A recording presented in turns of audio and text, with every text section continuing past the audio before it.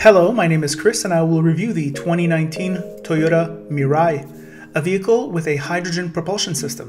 Right off the bat, let's start with the atomic bomb. Mirai costs $73,000 Canadian, the price of a well-equipped Model 3. While Model 3 focuses on performance, Mirai focuses on luxury. More on that later. But first, some headline facts.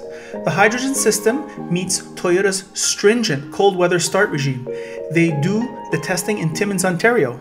The scare of hydrogen exploding is similar to the scare of gasoline burning everything up 100 years ago.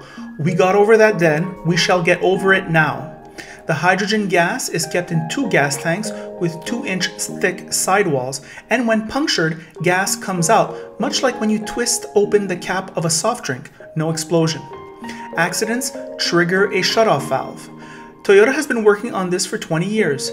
Interestingly, the hydrogen gas is created by electrolysis. Running a current in water separates water into its 2 elements, hydrogen and oxygen, and at the Quebec City Hydrogen Gas Station, this is done on site. The environmental impact is only as clean as the utility providing the electricity to do the electrolysis. In Quebec, Canada, the public utility is hydro-powered with some wind power. Inside the hydrogen fuel cell stack, or engine, hydrogen is combined with oxygen, and the result is water and electricity. And it is that electricity which powers Mirai. In this sense, Mirai is an electric car which uses hydrogen gas to make electricity in the fuel cell stack instead of using electricity stored in a battery. The only exhaust, once again, is water vapor. The hydrogen differs from battery-powered cars in that hydrogen storage does not cost anything. You put it in the tank like gasoline, whereas battery-powered cars require batteries to store power. Also, hydrogen does not suffer from the same dramatic decrease in range in cold weather, nor does it suffer from long charge times. Fill-ups take 5 minutes and the cost is $11.50 per kilogram of hydrogen. A full tank is 5 kilograms. There's no deals here. Mirai is also a hybrid. It has regenerative braking, and Toyota estimates that the hybrid drive reduces CO2 emissions by up to 30% in conventional gas engines. Toyota cleverly recycled this technology for Mirai. That is engineering with results. Remember 20 years ago when everyone laughed at hybrids? But what is it like in person? I'll start with the exterior, which in picture looks like a bad science project. In person, it was not that bad, and clarity still holds the ugliest car title. I was struck how it looked like a chunkier Prius, especially in the front. Mirai sits high up, though when sitting inside, it felt no roomier than a compact sedan, a consequence of the propulsion system. The trunk is of reasonable room, and the seats do not fold down. Rear space is adequate, and Mirai's rear seats are the most comfortable I have ever sat in, except the rear headrests, which always seem to bulge in my neck, another over-design by Toyota.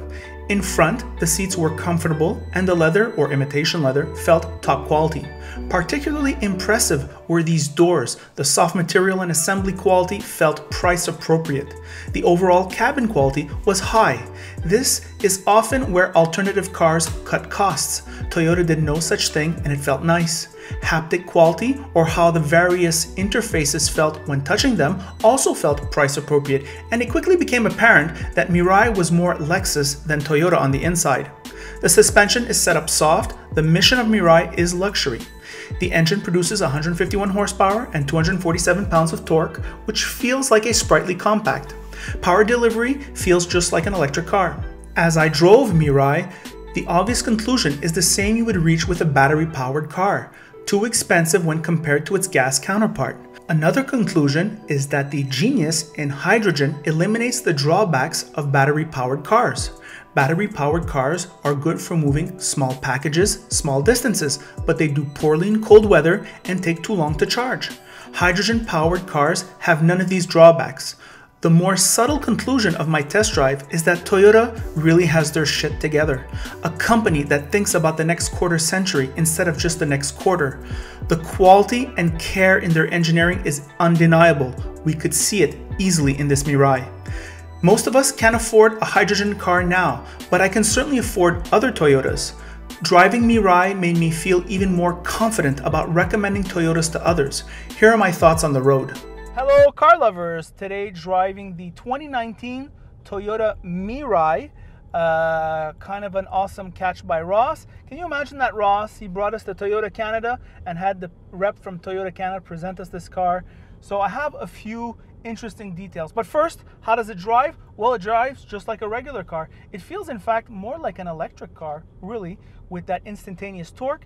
In fact, this powertrain does develop electricity to drive its wheels. So kind of awesome. I'll talk more about that later. On the outside styling is kind of like a little bit of a surprise. Now, don't get me wrong, it doesn't look as good as a 3 Series or a C-Class, but it looks much better in person than it does in picture or in video. I'm not sure that my video captured that correctly. Whatever.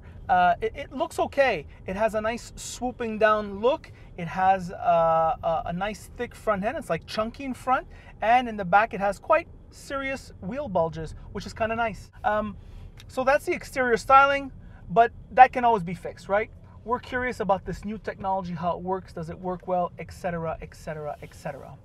On the inside, I would have to say that it's much more Lexus than it is Toyota. I mean, really soft, perhaps fake leather seats, really soft materials here everywhere. You feel the quality of assembly, nice screen.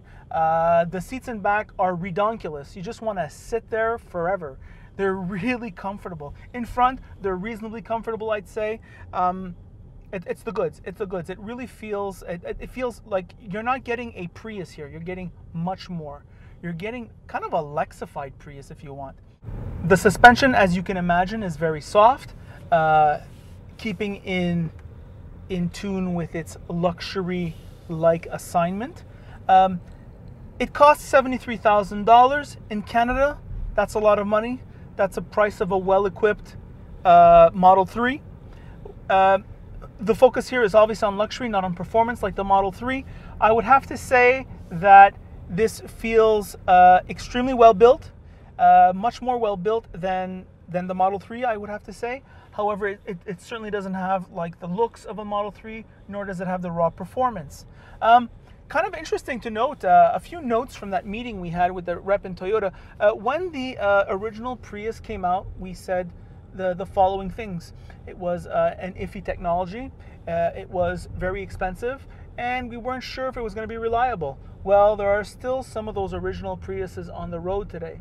So I think when Toyota gets behind something, it's serious. The other thing I would say is that as far as gas cost goes, because this fills up with hydrogen, it takes 5 kilograms of hydrogen. Each kilogram costs $11.50, and you will get 500 kilometers. I feel very comfortable in terms of the reliability aspect. The gas tank, well, it's made of a material, it's about 2 inches thick, and there are 2 gas tanks actually, and Toyota has tested this extensively to make sure that it's safe. An interesting thing about this high pressured propellant, if you want, is that it's in physics, when there are unequal pressures, there is a tendency for those pressures to equalize. And that's just a fancy way of saying if ever that fuel cell is, not fuel cell, but the tank, the gas tank is punctured, well, the hydrogen will escape. It's under more pressure, so it's just going to get out of there. And no danger of an explosion. You maybe come to mind a Hollywood movie where with a 9mm gun, bang, bang, bang, and the car blows up. Well, it doesn't do that with gas engines in real life, and it won't do that with a hydrogen car in real life. So no worries there.